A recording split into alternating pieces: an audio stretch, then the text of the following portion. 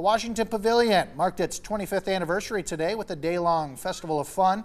Activities included a free museum access, live entertainment with a beer garden, celebratory cupcakes, and much more. We really wanted to make sure that we stopped and took time to appreciate the people that got us here. So former directors, the original campaigns for raising the money, the vote, all of that. So we really wanted to take time to appreciate the people that helped get the pavilion to 25 years. All the festivities wrapped up tonight at 5 p.m.